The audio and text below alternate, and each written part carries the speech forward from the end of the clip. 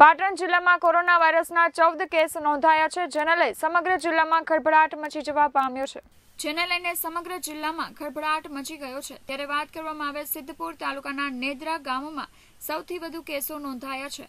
ત્યારે આજુબાજુ ગામના સરપંચો પણ એલર્ટ થઈ રહ્યા છે અને નેદરા ગામની નજીક આવેલું કનેસરા ગામમાં પણ બોર્ડ લગાવી દેવામાં આવ્યા છે કે બહારથી કોઈ પણ વ્યક્તિએ પ્રવેશ કરવો નહીં. અને ગામના યુવાનો અને સરપંચ દ્વારા આજે લોકડાઉનનું ચુસ્ત પાલન કરાવવા માટે ગામમાં ડ્રોન કેમેરાની મદદથી સમગ્ર ગામમાં ફેરવવામાં આવી રહ્યું છે. અને લોકડાઉનનો અમલ કરાવવા માટે સરપંચ પ્રકાશજી લાડજીજી ઠાકોર સતત પ્રયત્નશીલ રહે છે અને ગામના નાકે તેમજ ચોકીએ બંદોબસ્ત ગોઠવી દેવામાં આવ્યો છે.